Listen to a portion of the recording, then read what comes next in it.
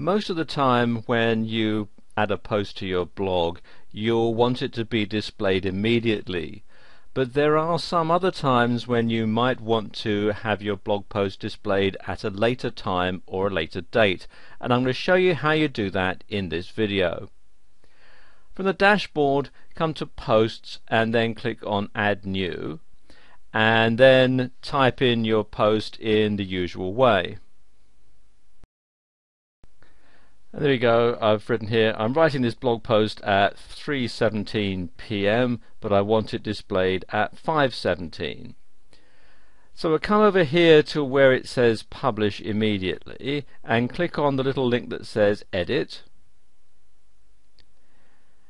and then it will tell me exactly when I can set it to be published. So we're on October the 12th, and I'm going to have it displayed at,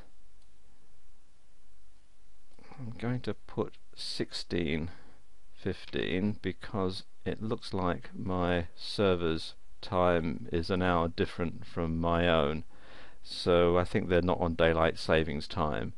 So let's have that at 16:17 and click on Publish. And that's that, and you can see that's when it's posted, when the schedule is going to be. And if I go to the main blog page now, you'll see here that it is not showing this at the moment. But what we're going to do, I'm going to stop the video now and I'll come back in an hour and we'll see the post on the blog. Okay, it's been a couple of hours since I made the post, and just to prove it, you can see I'm displaying the current time shown on the website greenwichmeantime.com, and you can see here in London the time is 5:21 p.m.